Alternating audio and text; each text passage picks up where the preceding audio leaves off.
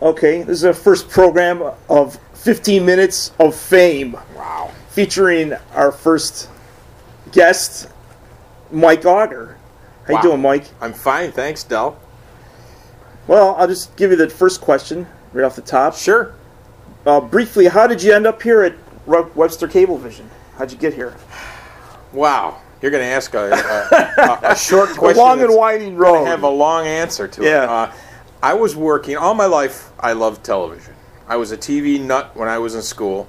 When I went to high school, I was on the TV crew, produced everything, did basketball games, produced the morning show, did the afternoon announcements. I did just about everything in broadcasting that you could do in school. My plan was to go to college. To make some money, I started to work in industry at Stromberg Carlson. And it was only going to be for a year or two, so I made some money to go to college. It ended up being 15 years. And I was approaching what my college professor called the golden handcuffs. I was making so much money that I really didn't want to leave my job, but I wasn't happy in my job. Right. So is this still at Stromberg? Still at Stromberg's, yeah. Yep. Okay. And about the mid-'80s, I decided to go back to school and get a communications degree. While I was doing that, in the early 80s in Webster here, Cablevision came in. It was American Cablevision of Webster. Yeah. And when I heard that they had a thing called community programming, public access programming, where you could come in, learn how to use the equipment, and produce your own programs, I thought, boy, for a guy like me who loves television, this is like getting the keys to the cookie jar. Yeah. So I came in, took all the classes they had, was going to college to get a communications degree, and started doing basketball games on weekends as a play-by-play announcer. Nice. And as an internship for my college program, I came and worked on a weekend. You know, I'd start doing Saturdays or Sundays here at the station. And about the time the internship ended, there were some changes in how public communications was funded here. Yeah. Cablevision stopped funding it, and the town had picked it up. Uh-huh. And they were looking for somebody to work part-time weekends. I was in the right place at the right time. Wow. Now, when Cablevision pulled out of here as far as their staff goes and moved them all downtown, the town put me on full-time to run the Webster studio. So I contracted for about 5 or 6 years doing that full-time. And then we became a department of the town in 1992, and I was named the department head. So it's just kind of like been a series of accidents with me in the right place at the right time. That's great.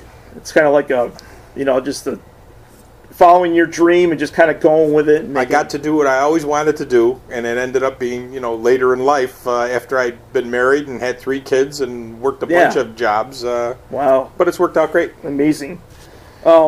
I wanted to know about this one myself. Is how many local sketch shows have you been involved with? Because I know there was our show, the Frontal Lobe and Dumplings show, but there was also a couple other ones. The Greatest Show on Earth, I think was The called. Greatest Show on Earth was actually the second one. The first one was called The Paul Show. Okay. And the reason it was called The Paul Show is because the main producer and 2 of the stars were named Paul. So there were a lot of Pauls running around here. And so that was the first sketch show, and I did a few little bits with them, nothing very drastic. And then The Greatest Show on Earth was kind of a spin-off from that. How long did that run? It ran a couple of years on Saturdays and 11 o'clock on Saturday nights. What happened to the guys that were running it? Are they still around? They've moved on. Well, one of them is working animation for Disney in Texas. Really? Yeah. Wow. And the others have just kind of spread out, and I don't think any of them are in broadcasting anymore. Yeah, but they moved on. The family thing or stuff like that. Yep. I noticed you've collected quite a number of old TV shows and movies. Any stand out as favorites of the ones you've collected, or stuff you're looking for that you want to find? Anybody that knows me knows that Jack Benny is my all-time favorite. Oh yeah. And I have a whole bunch of his shows, both radio and television. I'm always looking for more because it's hard to find all of them because he did them on film, he did them live, but he's one of my favorite. But I like almost all things old TV. You do a pretty mean Jack Benny imitation. Well, thank you very much. I love that. That's great. If your name was Don, I could say, "Oh, Don," but it's. I love your invitation of them. It's pretty good. Have you ever had any brushes with well-known people coming through Webster and the time that you've been around here? I've interviewed a few. I've bumped into a few. Most of the time, it was sports people. Yeah. The Lions Club did an annual sports dinner here for years that we would always televise, and they always had top-line athletes here. So I got to interview Larry Zonka and Bob Lanier, nice, and Harmon Killebrew and George Chuvalo, who fought Muhammad Ali twice, and wow, Joe Frazier, and so I got to meet several of those. Was it through like a remote circumstance, or they came into the studio? No, no, it was in the remote. It was at the dinner. We would televise the dinner. Okay. But before the dinner would go on, I would do interviews with these guys just so we have like them. a sports banquet or something like that. It was like a big sports banquet. That's exactly what it was. And then we covered the LPGA tournament here for years when nobody else wanted to televise it. It was before the Golf Channel. It was before ESPN started showing women's golf. Nobody was really interested in women's golf. But women's golf was in Rochester. But it was in Rochester since the 70s. Yeah, the 70s, right. And I started working freelancing doing that tournament in the early 80s. So that's another thing. I've gotten to know Nancy Lopez and Patty Sheehan and a lot of the Hall of Fame golfers. Yep. Right. Kind of the female version of Arnold Palmer, Exactly. That's great. Let's see. What was the most watched or most interesting topic on like the Webster meetings, like the board meetings that you cover? Was there something that stood out, that was controversial that people? That's a tough question. One of the things that jumps out at me first when you said that was the big debate they had over the Wegmans store on Holt Road. Oh yes. Where the Wegmans is on Holt Road was a big field, and there was one, maybe two houses in that whole area. But there was a big controversy from all the neighbors that lived off of Holt Road and neighbors on the ridge that were nearby who said that it's going to increase traffic, we don't want it. Oh, yeah. It's sort of like the Wegmans they're putting on East Avenue, too. It's the same kind of a fight that they're having now, we had back then.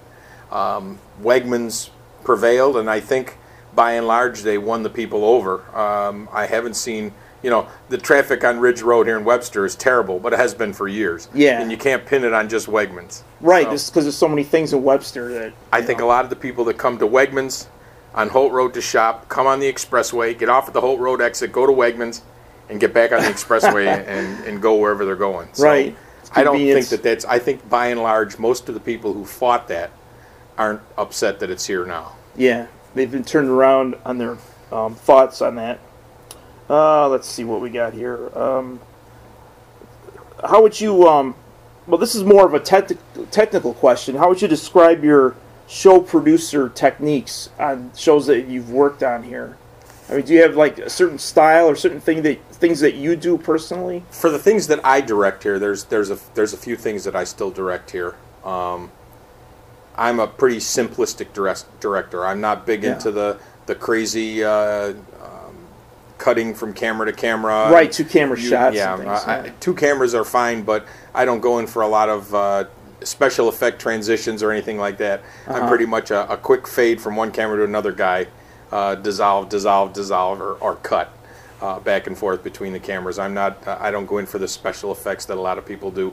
I know on your show on Frontal Lobe and Dumplings, on occasion we use the green screen most of the time. Right. But that's a pretty basic kind of. I think most comedies of this level they use the green screen for anything. It's like it's part of the imagination. You just kind of put it up there, and you guys don't use it to be realistic. I mean, you don't want people aren't going to look at it and say, "Oh, look, they're really in the bus depot." You're gonna have a shot of the bus depot, but it's done in a comedy context, so that they know where the sketch is supposed to be taking place. I always thought it borders on that imaginative kind of, because I know a lot of kids like our show. Not because it's a children's show, but because it has that imaginative feel to it. Sure. Where they kind of connect with the they get the idea. You're not trying to make it look like you're really there. You're trying to we're not going to spend all this money just having the audience. You want the audience to know where you're supposed to be. Right, so exactly. So you put the graphic up. Yeah, that makes sense. If you were to choose another field of work, what type of work would that be? If you had to redo it again, you know, pro golfer? No, I don't know. Or baseball player? I'm doing what I always wanted to do. I mean, and it took me 16 or 17 years from the time I started working before I even got involved at all in it. So I'm very, very happy doing what I'm doing, and I'll be happy to do that until I decide to retire. And my occupation is going to be relax. That's great. In fact, I was just going to ask you about future plans for Webster Cable or yourself. I mean, do you have anything in the back of your mind? Well, one of the things that I said a couple of years ago before I retired was that I wanted to have the station converted completely to digital. Because in a station like ours that's funded with town funds, budgets are always a consideration. We cannot afford the top-of-the-line technical equipment that, for example, the commercial stations go. Oh, yeah. I can tell you that we need a new curtain. A new curtain is in the works. But my entire budget for a year for equipment is about the same as Channel 10 spends on one of their studio tripods. So that just gives you an idea of and I've had a lot of penny pinching people come, thing. Rich Funky and some others have come up to me and say, we're really amazed that you guys can put on as good a picture and as good a quality as you do with the amount of money you have to work with. And I always that's one of the best compliments that anybody could pay the channel. Yeah, that's nice to hear that. You know, get some feedback. Let's see. Have you yourself interviewed others? Have you interviewed people? I did. I did a show here for the first 3 or 4 years after I started working full-time, a show called Webster This Week, where we would have people in to do an interview and a call-in segment. We had topics of the day. We had the emergency preparedness coordinator from Monroe County here. We had people from RG&E here talking about how to save money during the winter months with your heat. We had antique experts here talking about bringing in antiques to show. Wow, that's interesting. We did a wide variety of topics, and we used to do that. We did that every week for the first 3 or 4 years. What years did that run, actually? It was about 87 to 92, maybe, something like that. Okay, had a pretty good run. It's like 5, 6 years. That's nice. I always have to ask this to friends of mine and people I interview. What is your favorite food? My favorite cheeseburger. That's an easy one. Which place would you buy it from? Like, is there a favorite restaurant? Local? Yeah, cheeseburger. Like a Vic and Nerves or? Yeah, Tom Wall's was always my favorite. They moved out of Webster now, so it's going to come down to Bill Gray's or Charlie's, I suspect. In Myrtle Beach, the place is Hamburger Joe's. So Hamburger Joe's. I'll give them a plug since they're not around. Right. You don't have to worry about copyright on that one. Do you have any other hobbies, or do you collect anything else other than movies? Money. No. Collect money. Okay, Jack. I wish I could collect money. No. I like to watch sports on TV and play golf and play racquetball and ride bikes and. Do you have a lot of golf clubs? I mean, you collect golf clubs? No, I don't collect them. I have a set. Yeah. And when they wear out, or when I start playing lousy with them, I get another set. I know you and John, a member of Frontal Lobe, talk about baseball all the time. Yeah, we're both Yankee fans, so between takes, we're usually running up to check on the score in the game on the Tuesday nights when you guys are in here taping. Have you gone out to see the Yankees? I've been to see them in Toronto. Never been to Yankee Stadium. Maybe this summer. Okay. We've talked about it several times. And we could go with John or something. Yeah, there you go. All right, but I think, is that about 15 minutes? I would say about that's pretty close. So. All right, we'll see how that ran and see if we recorded the whole thing. Very good. Thanks a lot, Mike. You bet. Thank you. You got to shake on it, even though nobody can see it. This is radio. You can't see it. It's radio. Okay, Jack.